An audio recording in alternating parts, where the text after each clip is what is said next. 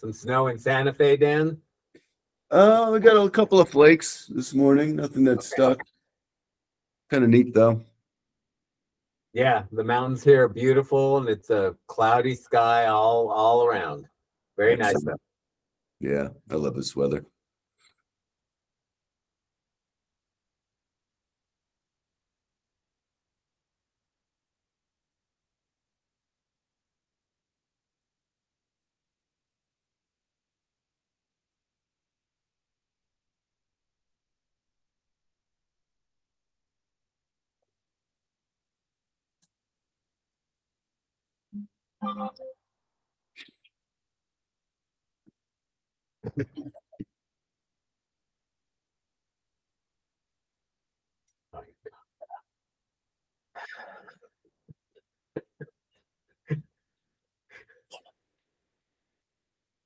I could have gone my entire life without that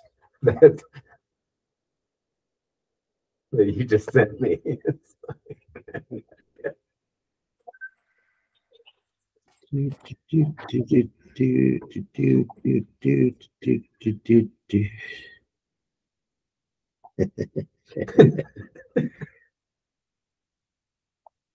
I'm sure it's pissing Denise off. Denise, I had sent you a text on Saturday. I wanted Ted's phone number. Didn't hear back from you.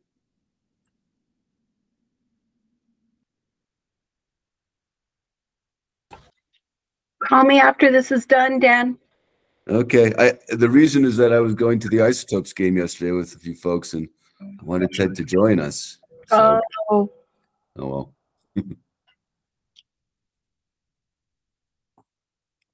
We still got 15 minutes. Is this hearing scheduled for 10:15? I saw it at 10:15. I'm going to jump off. I got a couple things to do. I'm going to just break down. Okay. My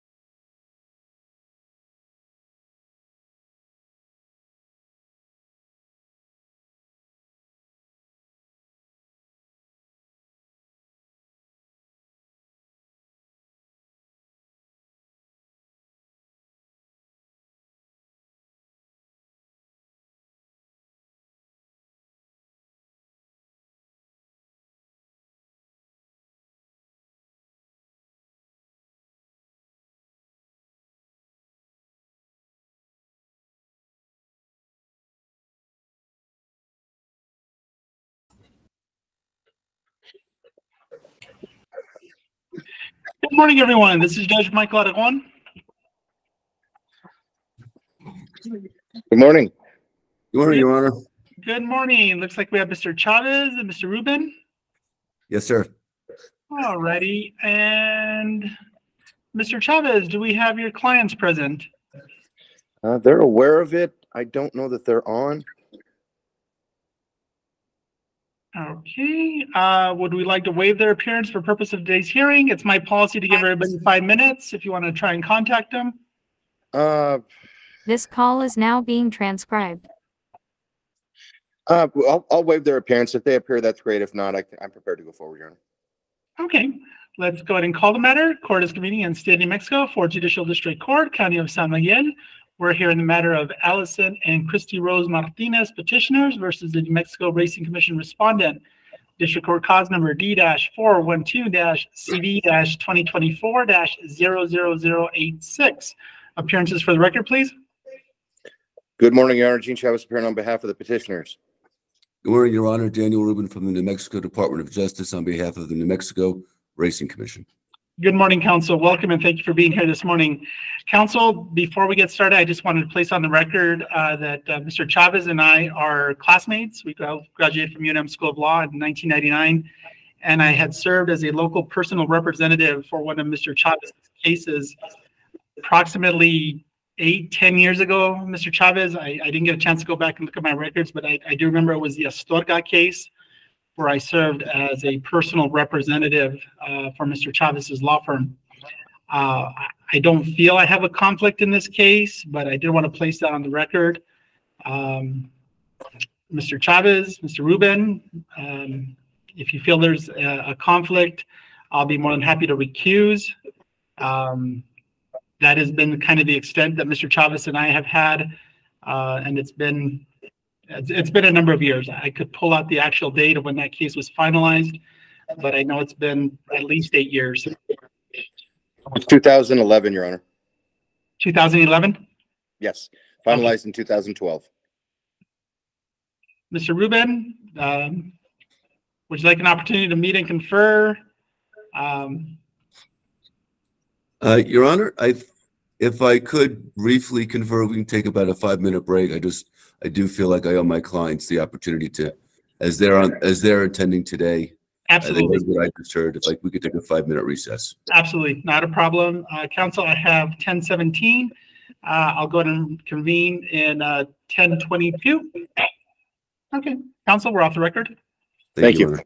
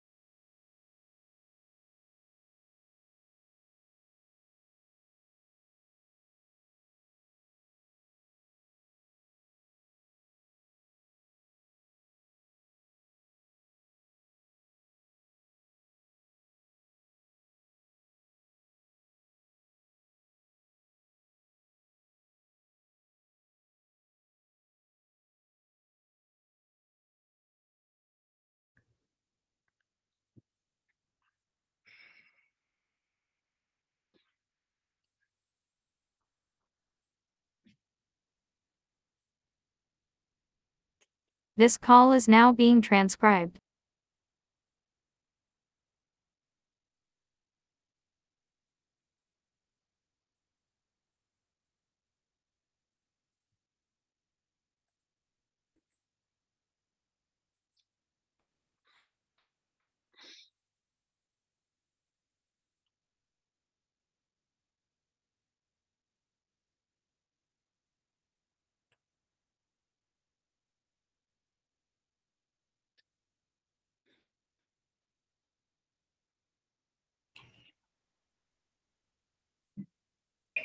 Okay, welcome back, council. Let's go back on the record. We're reconvening in cause number D-412-CV-2024-00086.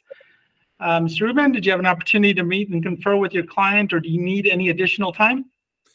We did meet and confer, Your Honor. We are fine with proceeding this morning. Okay, Mr. Chavez? No issue, Your Honor. Okay, Mr. Chavez, we are here on your verified petition for a preliminary and a temporary restraining order and preliminary injunction. Are you ready to proceed? I am, Your Honor. Okay, Mr. Chavez, you may proceed. Thank you. Judge, in this particular proceeding, the horse owner and trainer, my clients, they received a summary suspension from the New Mexico Racing Commission. And with a summary suspension, they're allowed to get a hearing within 10 days. That was started, unfortunately, due to some circumstances which are beyond the control of my clients. The matter was continued for about at least 60 days. And finally, there is an adjudication from the Racing Commission, from the stewards. An appeal was filed by my clients after that, with a request for a stay from the commissioner of the Racing Commission to stay the matter so that my clients could enjoy the use of their license for both training and ownership and entering a horse. That was denied. So at this point, as has happened many times with the New Mexico Racing Commission, the petitioners are at the mercy of waiting for the Racing Commission to set an administrative hearing in front of a hearing officer. Oftentimes that is set, and it could be anywhere from 60, 90, 120 days from the day we get notice. That's when we get a setting. So in the meantime, the petitioners are without any remedy to utilize their license. This has been taken up many times by district courts. This has been taken up many times in similar circumstances, of which sometimes I have been successful in court granting the TRO, sometimes with a bond. There have been times that I was denied a TRO, saying that the court lacks jurisdiction. And there was a recent Court of Appeals opinion, I'm happy to share that with the court, in which the Court of Appeals indicated that there was no abuse of discretion in the district court denying a TRO, but that there was other opportunities or other avenues in which petitioners in this case could act. And so today we're asking for the restraining order, preliminary injunction, which would allow the petitioners in this case to train horses and enter their horses or horse pending the outcome of this case. If this court requires a bond, they're happy to pay it. There's safeguards in place. So if something happens going forward, the adjudicatory process will start for any kind of disciplinary matters. In the alternative, should the court decide not to, we would then reserve the ability to file a writ for mandamus for this court to ask an inferior court, which would be the administrative hearing, to set this within a certain amount of time and allow the proceeding to be speedy, because the privilege of using their license is certainly a privilege, and it is one that they take very serious, and it is part of their livelihood. And I believe they're on the line if the court would like to discuss any kind of adverse consequences of not being able to race or enter or train their horses has had on them. But in the meantime, we would ask this court to grant our motion. Thank you, Mr. Chavez. Mr. Rubin? Thank you, Your Honor. May it please the court, first as a preliminary matter, as reflected in the affidavit of Miss Elizabeth Garcia, which we filed on Friday with our response. There was only an appeal and a request for stay from the steward's decision by Miss Allison Martinez. Miss Christy Rose Martinez did not do so. She failed to do so. And so for the reasons stated in our response, she has not exhausted her administrative remedies, and she is not a proper. She should be dismissed from this proceeding. And depending on how this court rules on the other issues, we may need a separate ruling on that point. But I will proceed regardless. So, as Your Honor probably knows, we have the procedure as and also as Mr. Chavez has discussed. There was a hearing in front of the stewards, a body appointed by the commission, stewards who know the industry, and they make a ruling based upon an initial hearing. That occurred in this case. The stay from that decision was denied by the executive director. And so I think the most important place to start on a TRO application is with the fourth prong, that the petitioners cannot show that they're likely to prevail on the merits of this case. They've raised two issues in their petition before this court. The first is notice. And Your Honor, we have attached to Ms. Garcia's affidavit the notice that was provided. There were no specifics whatsoever in the petition as to how this notice failed to give them the due process they were entitled to pursuant to the rule, nor was there any deviation from what they were entitled to. So other than sort of a blank argument by Mr. Chavez, there's nothing there on the notice issue. The other issue raised by Mr. Chavez, a little more interesting perhaps, is the hearsay. Mr. Chavez claims that the steward's decision is improper because it relied completely upon hearsay. I think the party, as reflected in the pleadings, we both agree that the residuum rule requires some admissible evidence to support administrative decision. In some cases, that can include admissible hearsay. No issue that our rule says there must be some non-hearsay. But, Your Honor, in this case, as reflected in the affidavit of Ms. Garcia, there was plenty of non-hearsay evidence before the stewards. To be specific, first we had the veterinarian as to the sampling procedures that occurred with the horse. We then also had the lab supervisor testify as to the testing procedures. Both of those witnesses provided personal knowledge and testimony based upon that personal knowledge. It was not hearsay. Now, of course, there is a test result that was submitted at the steward's hearing. That by itself would be hearsay, but based upon the testimony of the lab technician, that report was at a minimum would suffice under the business records exception. But the more important point is that, yes, there was plenty of testimony. We certainly understand the intent of that rule. We can't just show up with a piece of paper and say, we win, piece of paper. Can't cross-examine a piece of paper. And they didn't do that. As Ms. Garcia attests to in her affidavit, she's the investigator. She presented the case. She had two witnesses. I don't know what else the commission, what could have been presented. If they don't have the vet, they don't have the lab technician. That's everything, Your Honor. So the hearsay argument is completely without merit. And that's all there is in the petition. So I just note in passing that there's nothing that even says that in the petition that says that they didn't do what they did. We have a positive result for albuterol, a serious offense in the world of racing. So that's the first prong. I think we should be entitled to prevail simply on the fact that they are not likely, they haven't shown any likelihood prevailing on the merits of this case. And Mr. Chavez today has not even argued the merits. If Your Honor wishes, though, I can put on the testimony. It'll be about 5-10 minutes of our executive director, Isabel Trejo. He can testify as to the public interest. He can testify as to how it outweighs the temporary suspension of a license. If that is, and so I would ask for Your Honor's pleasure on that point. Okay. We can, Mr. Trejo, if you wouldn't mind turning on your camera and unmuting yourself.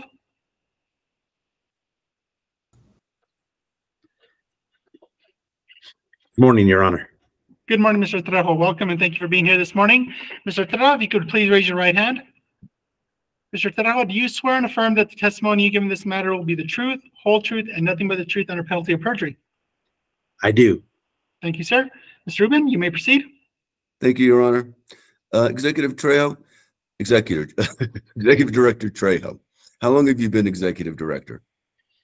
I have been the executive director since approximately March 26, 2016. 2016, approximately 7 years? Yes. Going on Okay. 8. Mm-hmm. And prior to serving as executive director, did you work elsewhere in the field of horse racing? Yes, I have an extensive background in the horse racing industry, going back to my very, very, very young days, traveling the country with my father and working from very menial jobs as hot walking horses, grooming horses, cleaning stalls, to management, becoming a racing official, a regulator. So certainly have the perspective on the industry from a lot of different areas. Thank you, Director. So based upon your experience, your wealth of experience over sounds like decades in the horse racing industry, what would you say is probably the biggest challenge, the biggest concern to New Mexico horse racing today? Well, coming into New Mexico from other jurisdictions, New Mexico certainly had a reputation of being the wild, wild west. When I use that terminology, it was due to the illicit use of drugs on horses, causing horses to die and so forth, and cheating the betting public and the other fair playing participants.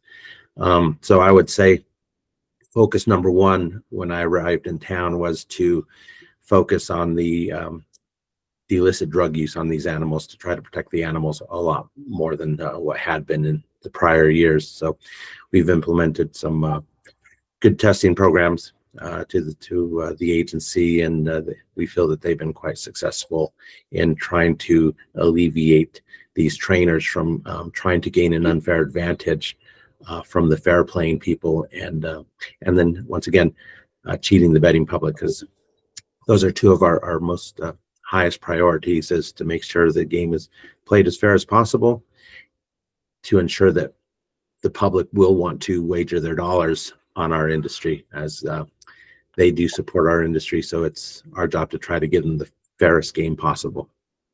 Thank you, Zach. Thank you, Director.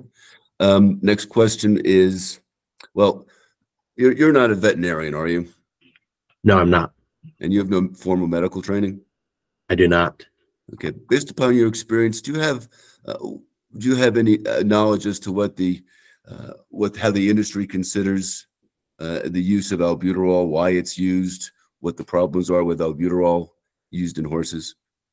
Well, specifically for quarter horses, and we certainly want to keep the line drawn between thoroughbreds and quarter horse, and I believe the horse in question in this case was a quarter horse. The drug albuterol is a fine drug to use for breathing problems if it's used through an aerosol. When it's injected or administered orally through a liquid, it works similar to steroids. It is a bronchodilator, but people have found that it is a beta agonist that can enhance muscle buildup and the disposal of fat tissues. So you get a leaner, stronger horse competing against horses that have not been administered this drug. So it certainly can give you an advantage. Struven, do you mind if I ask a question? I have to admit I'm not familiar with this area. I'm not familiar with racing industry, but there was something that you said that piqued my interest: the distinction between a quarter horse and a thoroughbred. Yes, there have been studies by the American Quarter Horse Association that I apologize, Your Honor, that I don't go quite into detail because my lack of familiarity with scientific terminology, but it has something to do with the muscle buildup of a quarter horse is different than a thoroughbred, and these drugs have a different effect on these quarter horses than they do thoroughbreds, which is why the Association of Racing Commissioners International has given the on the uniform classification of I forgot what it's called. They have a formal document that it's in our rule book used in reference. Albuterol is a class 3A, and that means it's a class 3 drug with a penalty, which is this most strongest, severest penalty that we can give to a horseman. So for thoroughbreds, it is a class 3B, which is a penalty of $1,000 fine and 15-day suspension for a first-time violation. That's what's recommended. And I go back to the quarter horse being a 3A, that's a minimum 1-year suspension and I believe a $10,000 fine. So there's been some scientific study behind it, which causes the Association of Racing Commissioners International, which is the regulator organization that creates model rules for the industry, to divvy different penalties for one breed over another breed. Interesting. I'm going back to, you know, a horse is a horse. Of course is the only thing that popped into my mind. I would have never thought that there was a distinction between a quarter horse and a thoroughbred. So thank you for educating me on that. Yes, Your Honor. Okay. Your Honor, he educated me as well, because as someone with asthma, I was very disturbed to hear that albuterol was an issue. It had these horrible health effects because I take it every day. I saw that in the petition, and I just pictured a huge inhaler that is. But so once again, I want on the record, this is something that I'm not familiar with. This is my first encounter with the Racing Commission in terms of the administrative code. So please bear with me, and if I ask questions that may seem out of left field, I'm just trying to fully understand the process. So, Mr. Rubin, you may proceed. Thank you, Your Honor.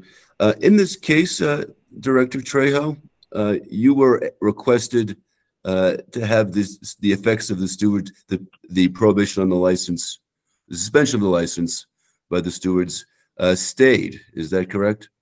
That is correct. And what did you do in reviewing the request for a stay? I decided to deny the stay. And what did you do before you denied? What did you review before denying that stay? Well, we reviewed the paperwork submitted, and I listened to the hearing. And one thing that was listed on the appeal paperwork was that there was allegations that the official sample was compromised, and also there was allegations that the split sample was compromised. And the third piece, I believe, was that we depended on hearsay evidence. In listening to the hearing, I did not hear any testimony to support those three facts. There was some, if I recall correctly, there were some allegations that the stewards were using hearsay evidence, but that was on the split sample paperwork, and I believe we were prosecuting the official sample during that hearing. So we found that the chain of custody was intact. The sample arrived at the official laboratory of the New Mexico Racing Commission in good condition, which is verified, I believe, on the analysis report. And so if there was anything that was visibly deemed to be compromised, the official laboratory would notify the Racing Commission, and we would make a decision whether we want to proceed. And we were not given any indication, but to the contrary, we were given clear indication that the sample arrived in good shape, and they proceeded with the testing, which produced a finding of albuterol. Thank you. Your Honor, I have no further questions. I pass the witness. Okay, and I guess just on a follow-up, Mr. Trejo, what is the process to determine whether the specimen was received from a quarter horse or a thoroughbred? Is there some documentation as to the lineage of the horse, or how is that determined?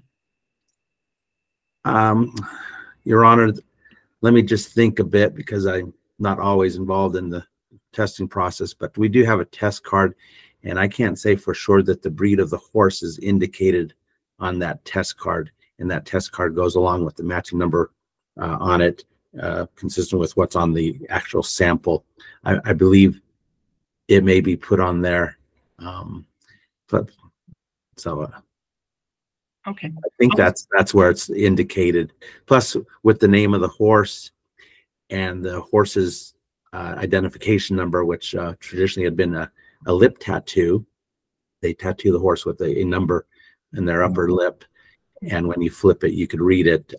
A quarter horse's identification number is different than a thoroughbred identification number. So there's another way that you can differentiate between a thoroughbred. But when it comes down to it, if the drug is there, it's there. If it's in the thoroughbred, it's just a different penalty. If it's in a quarter horse, it's a different penalty. Okay. Thank you, Mr. Trejo. Mr. Yes, Rubin, any follow-up based on the court's questioning? No, Your Honor. Thank you. Mr. Chavez, cross-examination? Mr. Chavez, I went ahead and muted you. We're getting a little bad background, so I apologize. No problem. Thank you. Good morning, Mr. Trejo. Good morning, Mr. Chavez. Mr. Trejo, do you know the difference between a nanogram and a picogram? Well, I've never been the expert on math, but there is a difference, and it is very finite. Do you know, in layman's terms, if we were to describe to the court how much is in a nanogram, would you be able to describe it? Nanogram, we've always used the analogy. It's just like it's very minor. It's so minute. It's like if a grain of salt was cut into 10,000 pieces, would that be a nanogram to your understanding? Fair assumption. I don't know if that's exact, but fair assumption. It's small. It's a small dose. Okay. And in this case, we're dealing with nanograms. Isn't that correct? I don't recall the level that was found. And with clenbuterol, it is a level of detection. So if the laboratories detect it, it is a finding, no matter how small it is. So if the laboratory equipment picks it up, they will report it, no matter how small it is, and it is a finding. And that's the absolute insurer rule, so that if there's any amount, regardless of how minuscule, the Racing Commission prosecutes, correct? If the laboratory, the official laboratory, calls it and sends us a affidavit, then yes, we will pursue with prosecution. Correct. Regardless of whether or not there's any testimony from, actually strike that. Is there anyone that you're aware of from the Racing Commission that provides testimony as to whether or not any findings of nanograms has any effect or performance enhancing effect on any of the horses? Not on my staff, but that is what our official chemist, who's under contract with the commission, with industrial laboratories in Colorado, they testify on our behalf as to all the science. Right. They testify as to the science, as to the findings, but my understanding is that all my cross-examinations of them, they can't opine as to whether or not a tiny piece of a grain of sand would have any effect on the performance of a horse. Your Honor, objection. That's not a proper question. He's referring to testimony that's not before the court today. Sustained. Is there anyone on this particular case that came in and testified as to what effect any nanograms would have had of an illicit substance on the performance of a horse? Mr. Trejo. I don't know that anyone testified to that. I don't recall hearing that. All right. And to the best of your knowledge, the New Mexico Horsemen's Association used to assist with the collection of split samples. Isn't that correct? Statutorily, they're supposed to assist in it, but we received a letter indicating that they no longer want to be part of it for some specific reasons. Right. But I want to clarify for the court who I want to make sure he understands exactly the process. Ordinarily, when there is a sample taken by the New Mexico Racing Commission, there is an opportunity afforded to the licensee to obtain a split sample, and that's a second opinion from a different testing facility. Isn't that true? Split sample laboratory is used for a secondary analysis. Okay. And there are specific rules, procedures, and guidelines in the New Mexico Administrative Code as to how those split samples are supposed to be collected and stored. Isn't that true? Yes. It's in Okay. statute. And the Horsemen's Association used to assist. The Horsemen's Association is a different entity than the Racing Commission. Isn't that true? That is correct. Okay. And so for many years, the Horsemen's Association would send a representative to assist in the collection of the split sample and assist in the chain of custody. Isn't that true? They would ride down to the lab, and pursuant to our rules, our one of our representatives would grasp the sample and take it from the rest of the samples and place it into a shipping container. I don't know that they were there for observation. That'd be a better question for one of our investigators that does this throughout the year. But it was sealed. The package is sealed there, and then That wasn't my question, Mr. Trejo. Or so the Horsemen's Association would ride with us to the packing facility or shipping facility.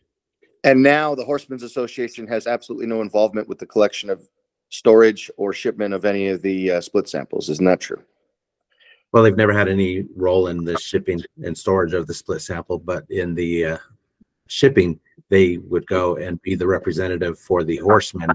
And I think that wasn't my question, Mr. Trejo. They're no longer doing anything with the split samples. Isn't that Your true? Honor. Yeah. Your Honor, if Mr. Chavez would allow the witness to finish his answer, it was a responsive answer. It wasn't. Hold on, I'll go ahead and allow it, just Mr. Trejo, so you can educate me as to this is all new to me. So yeah, the Horsemen have withdrawn themselves from the process. So in this particular case, with the Horsemen have withdrawn their process. The administrative prosecutor, Mr. Richard Bustamante, was a part of the chain of custody for the split sample. Isn't that true?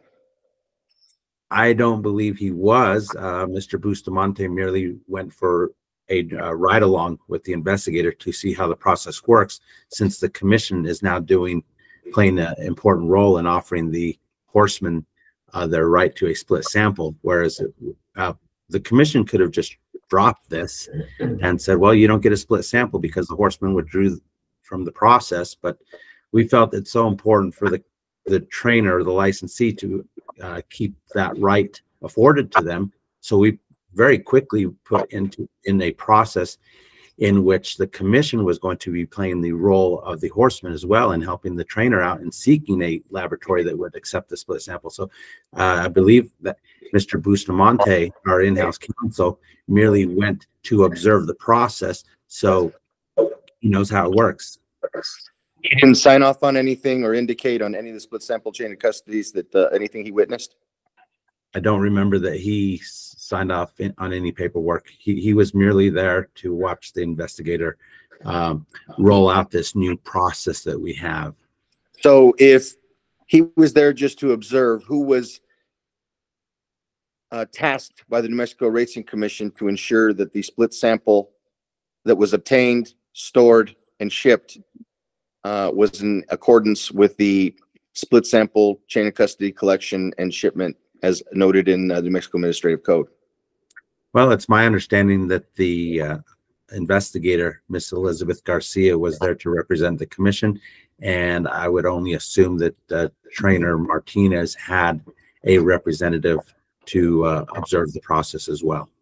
Your Honor, if I may object to any further line of questioning here, this is getting very far afield from what's before the court on a TRO. Now, of course, Mr. Chavez is well within his rights to question these witnesses at a hearing, but this is going into matters that are certainly, they go to the weight of the evidence, but not the admissibility. And what is before the court is whether the residual rule, the hearsay rule, was satisfied. That is a rule of admissibility. This is all going to the weight of the evidence, and I fail to see. I've certainly let a certain amount of latitude, but I fail to see how this should continue. Thank you. Mr. Chavez, brief response. Responses, Your Honor, is that one of the prongs of the temporary restraining order preliminary injunction is the likelihood of success on the merits. And the basis on this case, as pointed out by the Racing Commission, is that we have some severe concerns with the chain of custody. I cross-examined the vet, who gave us an indication that she had absolutely no participation in the chain of custody form whatsoever. So, Objection, Your Honor. There's no evidence before the court. That's just argument. So, as Mr. far Chavez, as, no, I'm sorry, Mr. Chavez, go ahead and finish your thought. yeah, so we want to give the court a background as to not necessarily proving to you. I think that as contemplated by the TRO and preliminary injunction standard, is that we have to show the court that there is a high likelihood of success based upon our review and based upon my past experiences and wins with the Racing Commission on this very issue. I think that it is paramount that this court understand that we have an argument. We have an argument that has been prevailed on several times in the past as to whether or not the Racing Commission follows its administrative codes to the T. So the reason that I asked those questions of Mr. Trejo, who is the representative for the New Mexico Racing Commission that was brought in to testify to this, is his knowledge and understanding as to his decision to deny the stay. And based on what he knows, we want to discuss that. I'm happy to move on a few other topics, but I did want to go into detail as to why we believe that the likelihood of us prevailing on the case in chief is important for this court to understand why we're asking for the TRO. Thank you, Mr. Chavez, and I appreciate that. I think, Mr. Rubin, I think that was one of the initial prongs in likelihood of success. But I would agree that, Mr. Rubin, this is more in line for the merits hearing on a preliminary injunction. So I'm going to ask that you move along. Certainly. Certainly. The next question I have is, Mr. Trejo, there is counsel earlier made reference to notice. Are you aware of the notice that was provided in this case to the trainer and the owner? At the steward's level, Mr. Chavez? Is that what you asked? At any level. I've not seen the notice. Okay, because we received notice on several instances in which I'll have Miss Martinez testify that Miss Allison Martinez, who is the owner of the horses, I'm sorry, the trainer of the horses, received multiple notices and multiple findings from the Racing Commission, but I don't recall seeing a single notice that went out on behalf of the actual owner of the horses. To your knowledge, do you know if that was sent? Objection, Your Honor. First of all, it's not a properly formulated question. You made it an issue. You made it an issue when you said. Chavez, hold on. Mr. Rubin, finish your objection. Thank you. I object on several grounds, Your Honor. He's referring to evidence not before the court. There's no foundation for much of what he is asking. And he's asked about 3 or 4 questions in that long, rambling paragraph. I could go into further detail, but I asked that he break it up and not refer to other cases or what his client might testify to. So you can testify separately, but that's not a proper foundational question. Thank you. Mr. Chavez, I'm going to ask that you tighten it up a little bit just so I can track properly in terms of the notice. I think I'm tracking that there was notice sent to the trainer, and then the issue as to whether it was sent to the owner and the licensee, correct? Correct. Okay, so go ahead and tighten it up. Mr. Rubin, your objection is sustained. Mr. Chavez, go ahead. You may continue. Thank you. So the rulings, Mr. Trejo, are you familiar? Do you have any involvement in the rulings? No, I did not have any involvement in this ruling. Are you aware of the? Let me backtrack. When you make a decision to either grant a stay or deny a stay, do you look at the rulings to see what has transpired at the steward's hearing level? Yeah, I do, but I don't recall exactly the penalty that Ms. Martinez was given. Right, I understand that, but in the rulings, the rulings specifically list, for example, the ruling number, the track, and the ruling date. Would you agree with that? Yes, sir, I do agree with that. And would you agree with me that the licensee, the name of the person who holds the license, is also listed on those rulings, correct? Yes. Okay. And is it your testimony that in this particular situation, in your review of a stay, you looked at the rulings to positively affirm that the licensee at issue was Allison Judith Martinez? I'm not familiar with the middle name. Familiar with the first name and the last name. Yes. Allison. Okay. All right. Great. And would you agree with me that none of these rulings listed the licensee of Christy Martinez? Would you agree with that? She would have a separate ruling in these medication violations or drug violations. The owner gets a ruling, which was a Christy Rose, and then the trainer, Miss Allison Martinez, got her own ruling. And those rulings would be sent out around the same time? Yes, they should be. Yep. I mean, there's no rule that says that, but we need to get these rulings out because of the opportunity to appeal and the time clock ticking on that 10 days. Have you seen any of the rulings by the stewards that are specific to the licensee Christy Rose Martinez? I've probably seen it. Yep. Okay. More than likely, I've seen it. I have not. Objection, Your Honor. Is that a question? No, Sustained. I'll strike that. I think that's all the questions I have for the racing commissioner, Your Honor. Thank you, Mr. Chavez. Mr. Rubin, any redirect? Just a few questions. Director Trejo, Mr. Richard Bustamante was referred to as the administrative prosecutor by Mr. Chavez. Is Mr. Bustamante the administrative prosecutor of the Racing Commission? He can be. Okay. Has he acted as? Oh, I'm sorry. I thought you were finished. No, go ahead. Go ahead, Mr. Rubin. Okay. Has he acted as the prosecutor in any capacity in this case? I don't recall. Okay. Okay, nothing further, Your Honor. Thank you.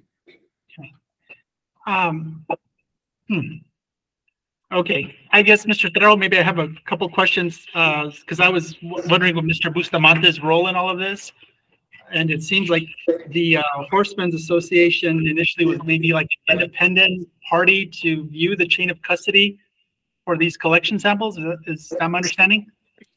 Yeah, by statute, they were involved in helping out their constituents, which would be Miss Martinez. If Miss Martinez was notified of a violation, she would contact them.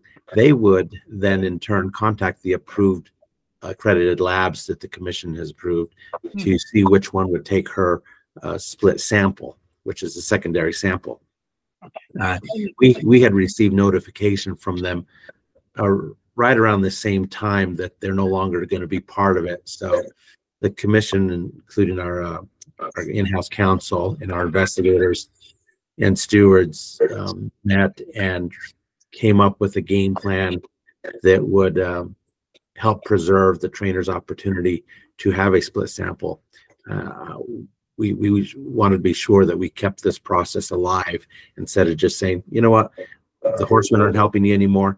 We're not going to help you. We're kicking you to the curb. We're just going to prosecute on the official sample.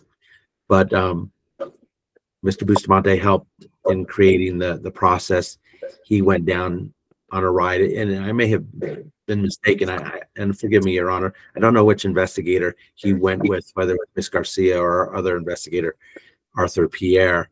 But Mr. Bustamante merely went down to watch process, so he would be more familiar with it.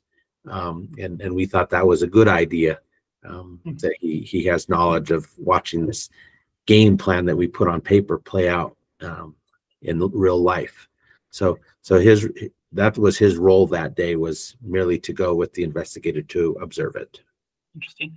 And if they were statutorily required to be a part of this process and they just decided at some point we're not, it just seems you have the, to use the term, a prosecutor witnessing the collection and possibly, I don't know if he was prosecuting this case or if he was just there as an independent witness, but it just appears to me that the Horsemen's Association may have been there as an independent arbiter and witness to the collection of the sample. Is that my understanding? Well, is that a fair understanding, I guess? That was their role, but a trainer at any time can go be their own representative. And I understand that happened in this case, that Martinez, she could go there and watch the extraction of the sample from the stored freezer at the laboratory to retrieve it. She watches the investigator pull it from the bag, put it into the shipping container, sealed, wrap. They go to FedEx, ship it. If anything was wrong, I would think she would say something at that time, like, "Hey, why is the attorney handling that sample?" Bustamante was just in the room, from what I understand. He was just merely there to watch. And I think it was a good move by the commission to have our in-house counsel watch the process play out, because him not being a racing guy and not ever. Hold on. So Mr. Bustamante's general counsel? He's our in-house counsel. Ew. Doesn't that kind of raise well, Mr. Rubin, maybe I'm going down a slippery slope. To me, that almost seems like an ethical issue in terms of being a potential witness to the collection. I'm just thinking in terms like, my background is criminal, Mr. Rubin, so I'm just thinking in terms of a district attorney going down to a crime scene. I've always seen that as problematic because they're a potential witness and their credibility could come into question. So Mr. Bustamante is a licensed attorney with the Gaming Commission? Your Honor, the answer I anticipated from Director Trejo was Mr. Bustamante is general counsel to the commission. I was not aware, and I don't think he has as a prosecutorial role in front of the commission. The way it works is the Department of Justice, formerly the AG's office, has a separate division, not my division, has a prosecutor from that division prosecute the case in front of the commission. Mr. Bustamante never figures into that. It is a prosecutor from the AG's office, separate from myself, because I also provide counsel to the commission. But as Your Honor may be aware, we have separate divisions, and we keep up a very serious wall between us. I never talk to the prosecutor, and he or she never talks to me. So Director Trejo, I may want to clarify that statement. I also, based on your line of questioning, Your Honor, I think we need to be clear that if I could ask the question of this witness, did split sampling occur? And based upon his viewing of the video transcript, I think he can answer that question. Absolutely. Mr. Trejo, you may answer. Oh, yes, Your Honor. When the question was asked, I wasn't clear on what level you're asking about prosecuting.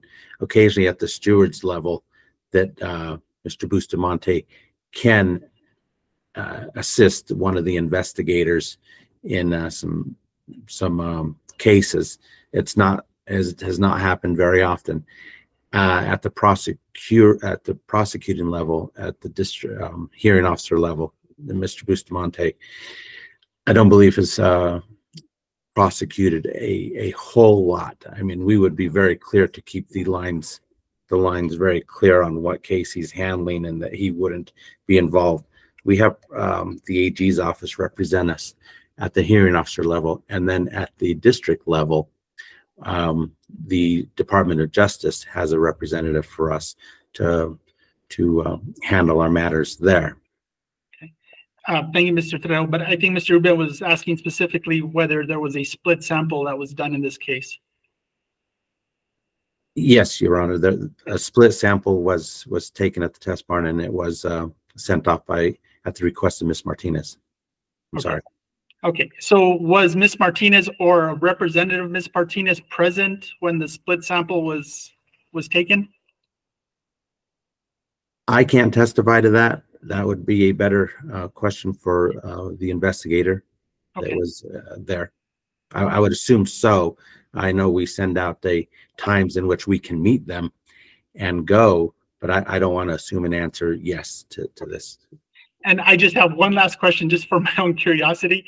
Is this like a blood sample that is drawn from the horse, or what type of sample? What does the sample consist of, I guess? Just for my benefit. Post-race samples traditionally are urine samples or blood samples. And the samples are taken immediately after the race, within traditionally an hour or so after the race, while the horse cools out from his performance. And then the official sample is sent to industrial laboratories, our official laboratory in Colorado, and our split sample is sent to SLD labs in Albuquerque immediately. And when a trainer requests a split sample, the investigator coordinates a time in which the trainer or the representative can go to the laboratory, SLD laboratory, to retrieve the sample, package it off, and send it to a split sample laboratory that's been approved by the commission. So and I'm not sure what you were thinking there, that we go pull another sample directly from the horse for the split sample. I wasn't sure if that's what you were thinking, but. Well, no, so what was it urine or blood taken in this specific case? I don't recall exactly what it was. Oh, okay. Okay, thank you, Mr. Trejo. And like I say, just for my own benefit, Mr. Rubin, any follow-up based on the court's questioning? No, Your Honor, nothing further. Mr. Chavez, any follow-up regarding the court's questioning? Yes. Mr. Trejo, you're familiar with the New Mexico administrative codes, correct? As good as I can be, yes. And would you agree with me that, I know you don't have it in front of me, but does it sound accurate, that specifically section 15.2.6.10 subpart D 4 has to do with the collection of split samples? We do have a section in our rule book that does refer to the split sample process. Okay. And well, Your Honor, is it possible for me to share my screen here for that administrative code so that Mr. Trejo is working off of what he can see as opposed to his memory? Absolutely. That way I could see it as well. Certainly. Okay. Then with the court's permission, if I can share my screen, I'll put that on there. I'm familiar with 15.2610, but not D or 4. I'm just kidding. I'm not familiar with that section at all. So that would be beneficial for the court as well. Okay. Let's see here. And Mr. Rubin, just I think this is in line with the court's questioning regarding the collection samples. So once again, I think this would be beneficial to the court. I've never seen this administrative code as well. Is my screen shared, Your Honor? It is. Yes, sir. Okay. All right. So I'm going to scroll down a little bit here. This shows the administrative code number. It's in the top 15.2.6.10 testing. And I'm going to scroll down to subpart D. I'll stop it right there under D. This section, Your Honor, is specific to split samples. And I'd like to focus on subpart D4. And that says that prior to the opening of a split sample freezer or any other secure split sample storage mechanism, the commission shall ensure that the standard operating procedure for the handling and shipping of the split sample are followed and documented. Standard operating procedure for the handling and shipping of a split sample shall include documentation of the following at a minimum. And these next, I won't read them all. I think the court can take a look at them. Mr. Trejo, would you agree with me that the New Mexico Racing Commission, if you take a look at your screen there, subpart 4, has to be able to document and show that each and every one of these criteria is met and followed out? Yes. Okay. And it's also your testimony in this particular situation that there was no member from the Horsemen's Association that would have assisted on behalf of the owner? I don't believe there was, but the trainer doesn't have, they can have a representative, maybe not someone quote unquote from the NMHA, the New Mexico Horsemen's Association, but a trainer can represent themselves or send someone else to represent them. In this case, as I testified earlier, I don't know if Miss Martinez was there herself. I would assume it was her, but I don't know. Okay. And is it also your understanding? Well, let me backtrack. Did you listen to any of the hearing in this case with Miss Martinez in front of the stewards? Yes, I did. Okay. Were you aware that I asked the official veterinarian that came in to testify as to her involvement with the official split sample chain of custody form? I don't remember hearing that. Do you remember me asking her and she said she had absolutely no part in drafting that? The chain of custody or the paperwork? The chain of custody specific to the split sample form. I didn't know you were talking about the split sample. Yeah. I think that was just the chain of custody. I wasn't sure if you're referring to the official sample or the split sample, but majority of the split sample discussion came at the end with no veterinarian or no chemist around. Okay, let's look at subpart 6. It says the owner, trainer, or designee shall pack the split sample for shipment in the presence of a representative of the commission. I'm sorry. Mr. Trejo, would you agree with me that pursuant to the New Mexico Administrative Code, somebody that is affiliated with the licensee is to pack the split sample in the presence of the Racing Commission?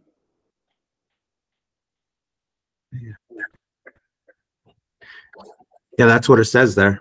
And right. And your testimony today is you have no idea if Miss Martinez was there to go do that on her own because the Horsemen's Association was not there to assist her. Is that correct? Your Honor, let me object to this line of questioning. Again, Director Trejo has already testified he was not there. We have with us the investigator. If Mr. Chavez wishes that information from her, we already know what this witness knows, and he can testify as to what the interpretation of the rules. But beyond that, in this particular case, there's no foundation for his answers. Brief reply, Mr. Chavez. Well, I think Mr. Trejo had said he assumed, if he's willing to say that he assumed that basically is the crux of our argument in all of this is that the Racing Commission made a lot of assumptions of which they can't do, Your Honor. And that's the basis for our request for this TRO and preliminary injunction. So if Mr. Trejo's answer, as he stated before, is that he assumes, I'm fine with that. Okay, thank you, Mr. Chavez. And I think that's a little bit outside the scope of what the court had initially was asking of Mr. Trejo.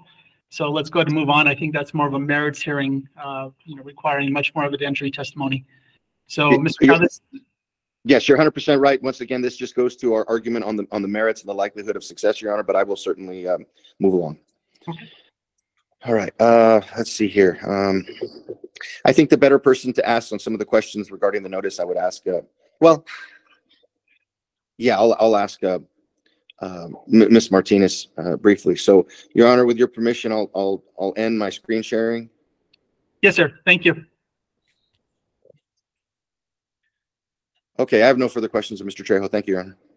Thank you, Mr. Chavez. Mr. Rubin, may Mr. Trejo be excused? Yes, Your Honor. Thank you. Mr. Trejo, thank you for your testimony this morning. I really do appreciate it. You're more than welcome to remain in the virtual courtroom. Thank you, Your Honor. Okay. And Mr. Chavez, we kind of did things a little bit backwards. We probably should have put your case in chief regarding the the TRO. But do you have any witnesses at this point? Yes, Your Honor. I have Allison Martinez I'd like to call. And Ms. Martinez, if you could please turn on your camera and unmute yourself. I couldn't get on the camera. I'm on through the phone. Can you hear me? I can. Yes, ma'am. Okay. Mr. Rubin, any objection to Ms. Martinez appearing only telephonically? No, Your Honor, that's fine. Okay. No problem. No objection. Yeah, sometimes it's a little hard to assess the credibility and make sure that there's not, anyone else in the room. Ms. Martinez, is anyone else in the room with you? No, my daughter is in her bedroom, but she's on the other side of the house. Okay. No, that's fine. Okay, Ms. Martinez, if you could please raise your right hand and let me know when it's raised. It's raised. Ms. Martinez, do you swear and affirm that the testimony given in this matter will be the truth, whole truth, and nothing but the truth under penalty of perjury? I do. Okay, thank you. Mr. Chavez, you may proceed. Thank you. Good morning, Ms. Martinez. Good morning. Ms. Martinez, we're taking testimony today to discuss with the court about your temporary restraining order preliminary injunction, and some of this earlier discussion we've had is we're focusing on the split sample. Can you describe to the court what happened when you had asked for a split sample? So do I start from the very beginning? Certainly, I'll walk when you. I I'll got- walk you down. I'll Okay. walk you down so it's not so general. When Chavez, if you don't mind, let me just go ahead and get some preliminary. I should have done this at the beginning, but Ms. Martinez, can you please give us your full name for the record Yes, it's Allison Judith Martinez, and your date of birth 9/28/85, and the last 4 digits of your social security? 1384. Okay, thank you, Ms. Martinez. Just since you're appearing telephonically, I want to confirm your identity. I have confirmed your identity for the purpose of the record, and I apologize, Mr. Chavez, for interrupting. You may proceed. Oh, no problem, Your Honor. Ms. Martinez, when did you indicate to the Racing Commission that you would like a split sample taken? I tried getting a hold. Well, I tried getting a hold of the New Mexico Horsemen's Association, and I couldn't get a hold of them. And I finally, because I was just so I couldn't figure out how to do it. I finally messaged Liz, and I actually do have her. I had texted her, so. When you say Liz, are you referring to Liz Garcia? Elizabeth, yes, Elizabeth Garcia, the investigator. For clarification, Elizabeth Garcia is the investigator, was also the prosecutor in the Stewart's hearing, Your Honor. Okay, duly noted, Mr. Chavez. Okay. All right. And so when you contacted her, what happened? She did give me,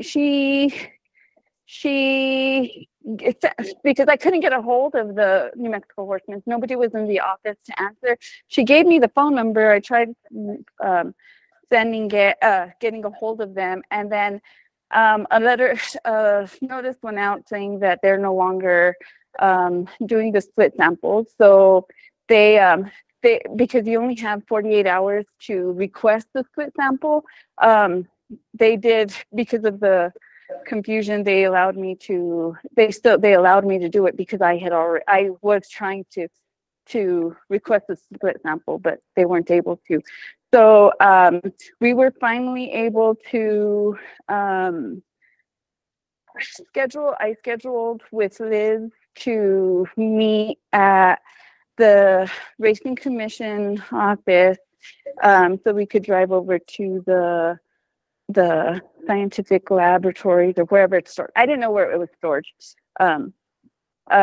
We scheduled a date. Liz wasn't actually there. Elizabeth wasn't actually there. I actually met with Arthur Pierre. I'm sorry, with who? With I believe his name is Arthur Pierre. The other investigator. Okay, thank you. Okay. And who else was present? And Who else was present when you met with them at the? When I got to the office, I went into the office, and he was Mr. Pierre was actually on his way out, carrying some cases and boxes. Him, and I didn't know who it was at the time. They didn't introduce him. It was Mr. Bustamante, who was with him. We went together. I left my car there. We got into his state vehicle, his black truck. We got in. I got in the back seat. Mr. Pierre was driving. Mr. Bustamante was passenger seat. He pulled out a logbook, and he said he had to document where he was going. So we went on our way to the laboratories where Ms. stored. Martinez, can you just tell me when you got there who was present? It's Mr. Pierre and Richard Bustamante. Okay. And was anyone with you? It was me, it was just us three. Myself, Mr. Pierre, and Richard Bustamante. Okay. And did you pack the split sample into an approved container to be sent off for testing? I didn't do it myself. Mr. Pierre packed it. He had the box. He unwrapped the sample, and when they got it out of the freezer, he unwrapped it. He put it in the box. He pulled a roll of Scotch tape out of his pocket and taped it up. and he handed me the box and a copy of the request for urine and blood sample form. Now, Ms. Martinez, earlier you were present when I gone over all the requirements that the New Mexico Racing Commission must adhere to for the collection, storage, and shipment of split samples. Were you not? Yes, sir. Okay. Yes, I was. Did anyone give you any kind of sheet, any kind of checklist, any kind of indication that the rules were followed? No, the only thing that was handed to me was, well, the box, and like I said, it's the carbon copy of the New Mexico Horsemen's Association request for urine and blood sample that I did sign when they removed the sample from the freezer or whatever, from the box. It's like a clear box that they handed to you. Ms. Martinez, did you ever receive any training or any indication as what you were to do as a representative of your license, being that you're the licensee, of how to collect and what to look for when getting a split sample from a freezer? No. Okay. Ordinarily, well, no, strike that. I have no other further questions. I'll pass the witness. Thank you, Mr. Chavez. Mr. Rubin, cross-examination? No cross, Your Honor. That's fine. Okay. Thank you, Ms. Martinez, for your testimony this morning. I do appreciate it. Mr. Chavez, any other witnesses? Yes, I'd like to call Elizabeth Garcia. Okay. Your Honor? Yes, sir. I think, as Your Honor observed a few minutes ago, we're doing this backwards. What had happened was Mr. Chavez had rested his presentation and had not called any witnesses. And of course, there's nothing in his petition about any of these issues being grounds for why he might prevail on the merits. But I think this proceeding is being unfairly prejudicial to the Racing Commission.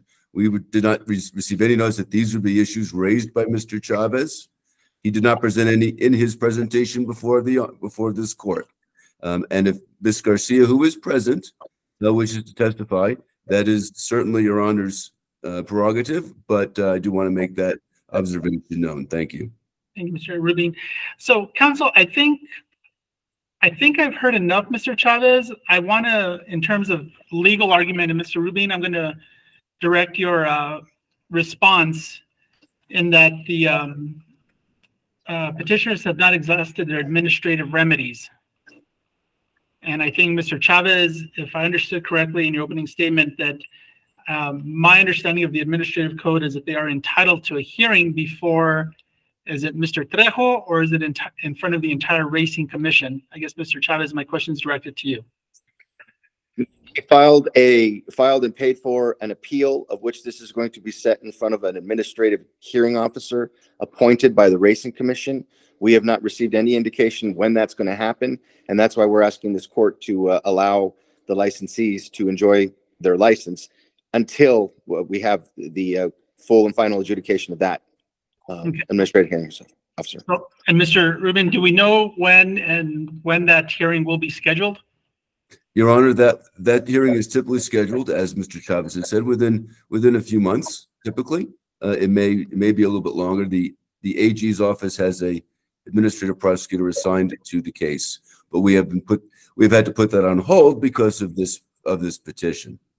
Okay, so counsel, what I am going to do is I'm going to use my inherent authority as supervising court in mandamus and request that this be scheduled. So Mr. Chavez, without me having to scroll back, when was your notice of appeal filed? Let me check. I will check for you, Your Honor. Your Honor, the notice of appeal is attached to Ms. Garcia's affidavit. Garcia, okay, thank you. I knew I had seen it, but I was looking at Mr. Chavez's petition. So that was February? Yes. Exhibit A3 reflects that only Ms. Allison Martinez filed an appeal. That was my initial point, that Christy Rose did not do so. There's no evidence that Mr. Chavez has put forth before this court today to the contrary. So there is nothing Ms. Christy Rose can avail herself of at this point. You have that affidavit. Mr. Chavez. You have the notice that was provided to both of them, as well as the testing samples, and I think that's all Your Honor needs. Thank you. Your Honor, I tried to address that, but you limited me on the scope of my examination. However, one of the very first things that the prosecutor or the state indicated with the issue of notice, I'm prepared to show, and I wanted to bring Ms. Elizabeth Garcia on to show that the only notices regarding any kind of adjudication with the stewards hearing were all addressed specifically to Allison Martinez. There was nothing addressed regarding any notice or any findings with the trainer. So I don't know how we would have appealed something that she never received any notice for. However, for purposes of this TRO and preliminary injunction going forward, we will certainly add her. But the notices specific, and I tried to ask Mr. Trejo, but the court limited me on the notices. They were just to Allison Martinez. So I don't understand how the Racing Commission can say that the owner of the horses is enjoined and has waived her appeal when she had never received any notice that any adjudication against her had been found. Your Honor. Hold on, Mr. Rubin. And hold on. And Mr. Chavez, I do see your point. I think these are issues that need to be developed before the hearing officer. And I do see in terms of, I'm looking at the affidavit of Ms. Investigator Garcia. So I think that's, once again, a merits hearing. But Mr. Rubin, I didn't mean to cut you off. Your Honor, yes, I have to, and I am sorry for interrupting, but it is Exhibit A3 to Ms. Garcia's affidavit. There is the notice. It lists both of them. Now, they both live together. It's the same address. But Mr. Chavez is not properly representing the facts to the court. What we have before us in Exhibit A3 is a notice to both of them. So Christy Rose had the same notice, the proper notice that Allison received, and they both apparently live together. I don't know. Mr. Chavez is in Exhibit A3. I don't know where he's coming with this new argument. It's not based on anything before the court. Thank you. Thank you, Mr. Rubin. Hold on. And Mr. Rubin, Exhibit A3 of Ms. Investigator Garcia's affidavit? Yes, I would share my screen, but I'm having a little difficulty with that at the moment. I apologize, Your Honor. No worries, because I'm scrolling through it now and I'm seeing licensee.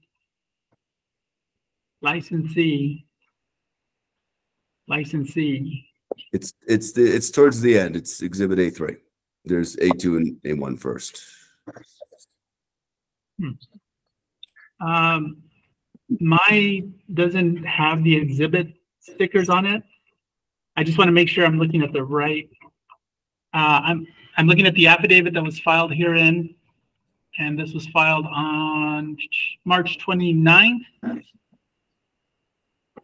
And I'm looking at, maybe just direct me to the page. I'm looking at this Investigator Garcia's signature line is on page 2. Yes. And then I have the appeal request on page 3. And then I have, it looks like track number, track ruling date, November 8th. And it says licensee, Martinez, Allison, Judith. And Your Honor, if you give me a moment, I'm tracking down my copy of the filed document. So, Your Honor, you do have exhibits A1 and A2? I don't know, because there's not exhibit stickers on any of the documents. I thought there were. I apologize. And there might be, and that's why I just want to make sure. Okay. Let's see. Yeah. It's the last 2 pages of the document, Your Honor.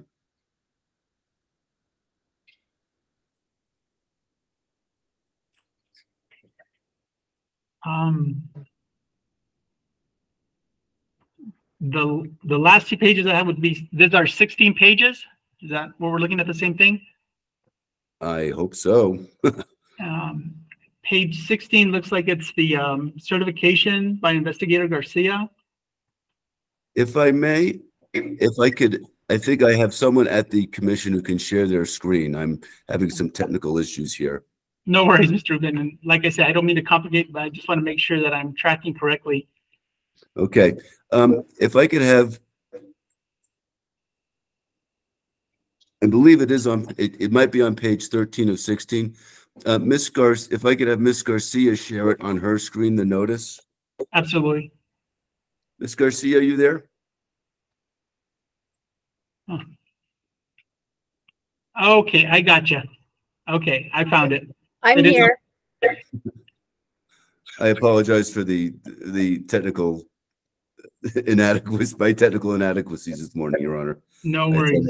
Okay, I do see it's the New Mexico State Racing Commission, Sutherland Park Racetrack, notice of hearing date January 31st, 2024. And it does have Miss Allison Martinez, trainer, and Miss Christy Rise. It has Rise Martinez, owner, minor Yes. applicant. Okay, gotcha. Yep. So they received notice of that hearing, Your Honor. Both of them did. Okay, okay. So going back to my original ruling, so I guess Mr. Chavez, I think this matter is not ripe. I think in terms of the administrative process, needs to be exhausted before the court can use its inherent authority for injunctive relief. Mr. Rubin, my question to you is, I know this could take a couple months. Here we are a month in. Typically, how much time does it take to have this matter scheduled for hearing before the hearing officer? Your Honor, I do not know the answer to that question. Other than what I've stated, which is it's typically at least a few months. But we can, if Your Honor wants to give us a deadline of 90 days, and I don't speak for the administrative prosecutor. That's my limitation before you. No, But I understand. We do it as quickly as we can. Okay. Mr. Chavez, I want to make sure that your clients are afforded all due process under the administrative code. I will note that we are approximately 30 days out from when the notice was filed and approximately, I lost it. Let me go back. I just had it. There we go. So January 30th. So we are approximately 90 days out from the ruling date of January 31st, and then a little over 30 days from when the notice of appeal. So Mr. Rubin, I'm going to request that this matter be scheduled on or before April 28th. I think this gets us 60 days out, but that gives the commission 90 days from when they rendered their decision. And Mr. Chavez, what I'm going to do is I'm going to dismiss the petition at this point, but it will be dismissed without prejudice. And once the administrative process has run its course, then at that point, the matter would be ripe for administrative review by a district court judge. Thank you, Your Honor, but may I address some of the issues that were brought up that I think are pretty serious? You may. Your Honor, to implicate, and I'm sure it was done on mistake, that I misstated anything to the tribunal. This court is inaccurate. I would agree that there was a notice that was sent to Christy as well as Allison Martinez. However, if I could share my screen to show the court why I'm making the argument that there was no ability to exhaust remedies on behalf of the owner, which is Christy Rose.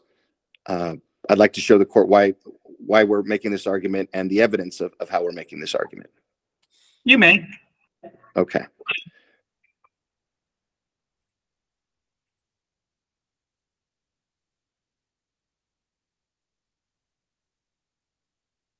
All right. Is my screen shared? Yes, sir. Okay. This is the ruling from the hearings. Now, what was shown to you earlier was a notice of hearing for a January. These are rulings that were sent to the licensee from the Racing Commission that had to do with the suspension and such. The licensee is specifically shown here as Allison Judith Martinez in reference to a ruling date on 11/8. I'll skip ahead. Once again, this is licensee Allison Judith Martinez. 11/8, Allison Judith Martinez. Licensee Allison Judith Martinez. And once again, licensee Allison Judith Martinez. These are all, this is the ruling on the final outcome. This says, if you see my screen right there, final outcome, this is the final ruling that specifically affects and triggers the time to file an appeal, Your Honor, with the Racing Commission. And this one specifically lists the licensee as Allison Judith Martinez. All it says is Christy Rose Martinez is the owner of record, but it doesn't indicate that any notice went out to her as to whatever adjudication that the Racing Commission may have reached.